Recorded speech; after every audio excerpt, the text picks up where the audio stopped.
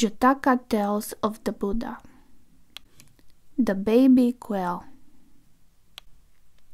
Long, long ago, in this very spot, the Bodhisattva was reborn as a quail.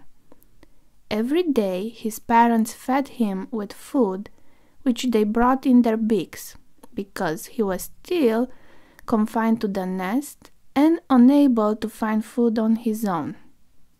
The baby quail did not even have the strength to stand on his feet and walk about, much less to spread his wings and fly. One day, a great jungle fire broke out. As the flames swept through the grass and the forests, birds and animals fled for their lives. The air was filled with the shrieking of adult birds flying away from their nests. The parents of these young birds were as frightened as the others, and abandoned their helpless offspring to his fate. Lying there in the nest, the little quail stretched his neck to see what was happening.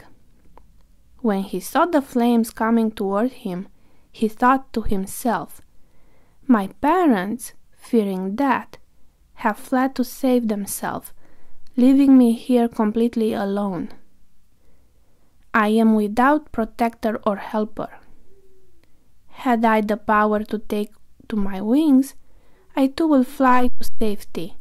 If I could use my legs, I would run away. What can I do?" In this world, he thought further, there exists the power of goodness and the power of truth. There are beings who, having realized all the perfections in the previous lives, have attained enlightenment beneath the Bodhi tree.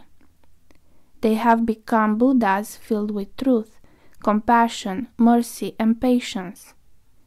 There is power in the attributes they have won. Although I am very young and very weak, I can grasp one truth, that is the single principle in nature. As I call to mind the Buddhas of the past and the power of their attributes, let me perform an act of truth. The little quail concentrated his mind by recalling the power of the Buddhas long since passed away, and declared, "With wings that cannot fly and legs that cannot yet walk, forsaken by my parents, here I lie. By this truth and by the faith that is in me, I call on you, O dreadful fire, to turn back, harming neither me nor any of the other birds."